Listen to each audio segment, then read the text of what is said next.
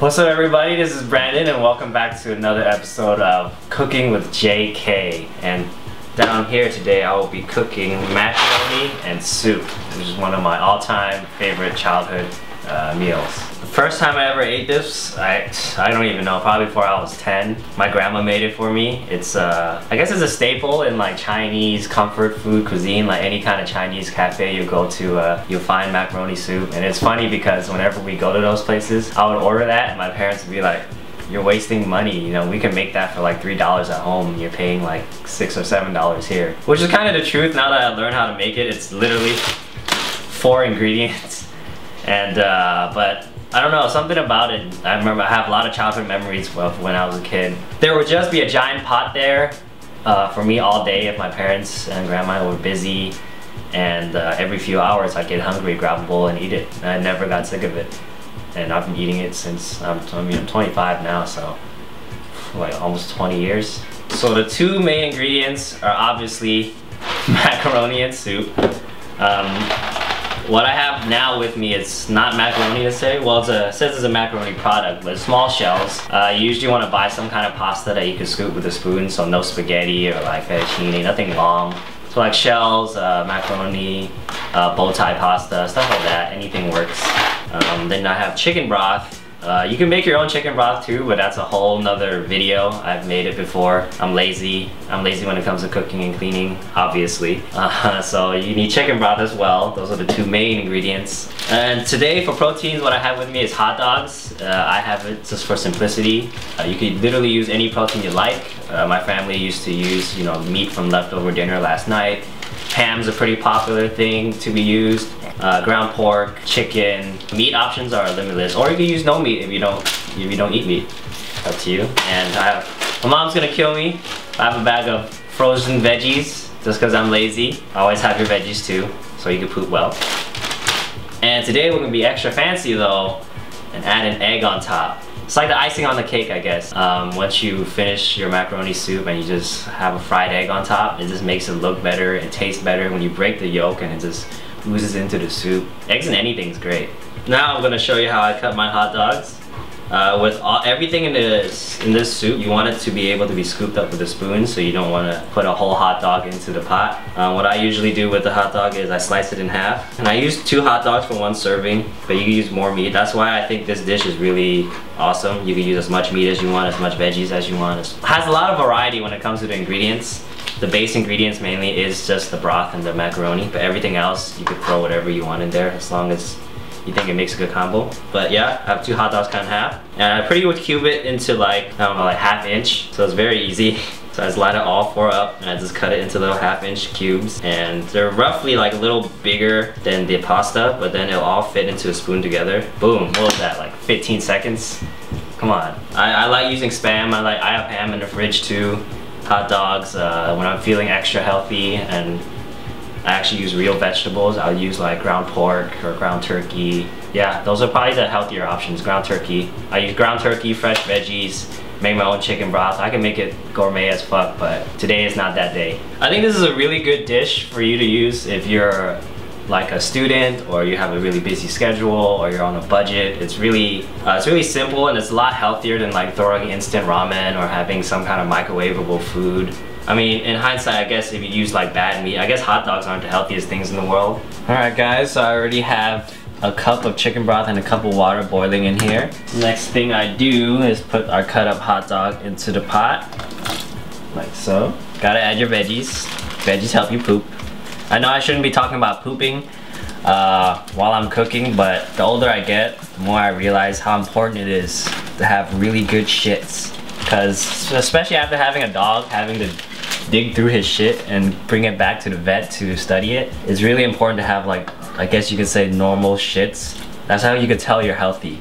You know, if your shits are hard, if you're constipated, or if it's ruddy, then something's wrong with your diet. Because there's only one way it comes out of your butthole, and that's through your mouth. Alright, due to movie magic, we already have a cup of pasta cooked, ready to go. Toss that in there as well. Since hot dog is already pretty salty in itself, I don't add that much salt into the soup. I usually add like a sprinkle like about that much. So while that's coming up to a boil, we're gonna add the fancy part of the meal, which is the fried egg.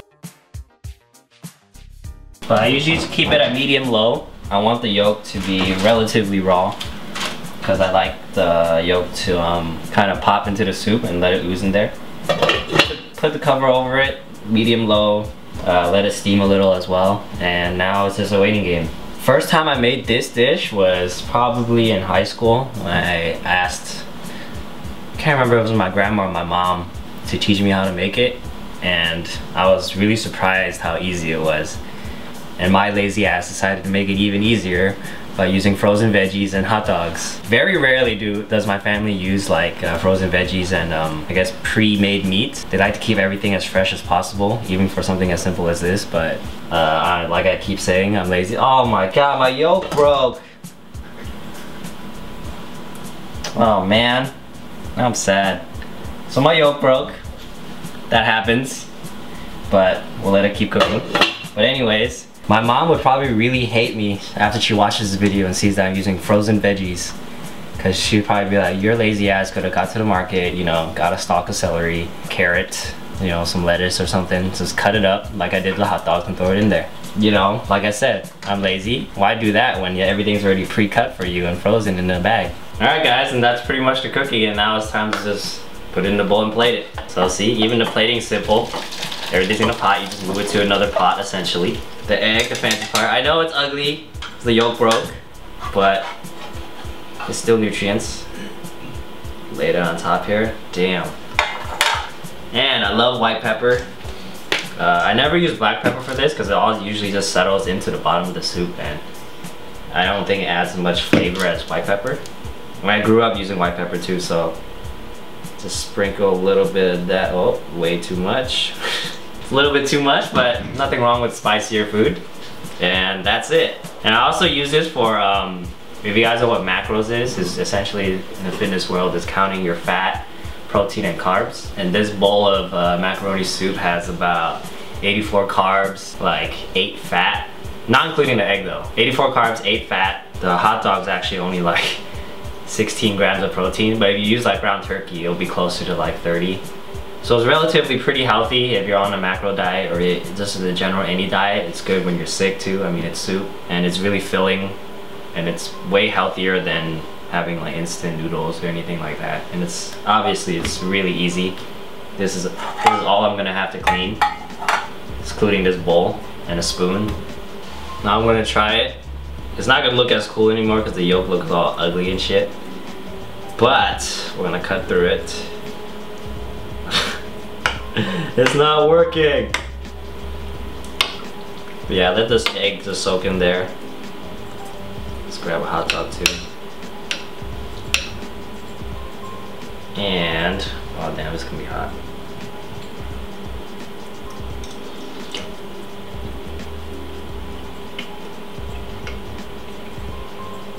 Tastes exactly like every time I cook it. It's very simple. There's nothing really awesome about it, but I think that's why I like it. It's, at least for me personally, it's taste of my childhood, and I do plan to eat this the rest of my life. And it tastes exactly what you think it tastes. Chicken broth, hot dogs, and an egg. This is something I definitely want to teach my kids to cook, especially if, you know, they do go into college and stuff.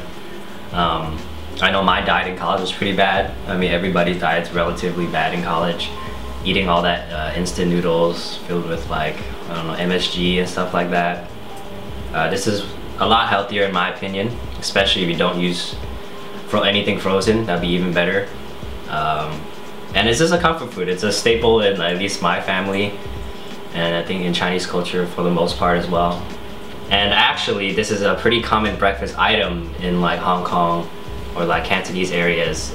It's, like I said, everything's in a bowl. It's really fast, really easy, and for anybody on the go, this is the perfect start to your morning. Alright guys, thank you so much for watching my very short and easy recipe that I make. There's nothing special to it, you just gotta add a little bit of love. Be sure to like the video if you liked it. Put down in comments if you guys are gonna try making this, or if you don't like it, which I don't think, I think everybody likes it. and make sure to watch any previous videos right over here.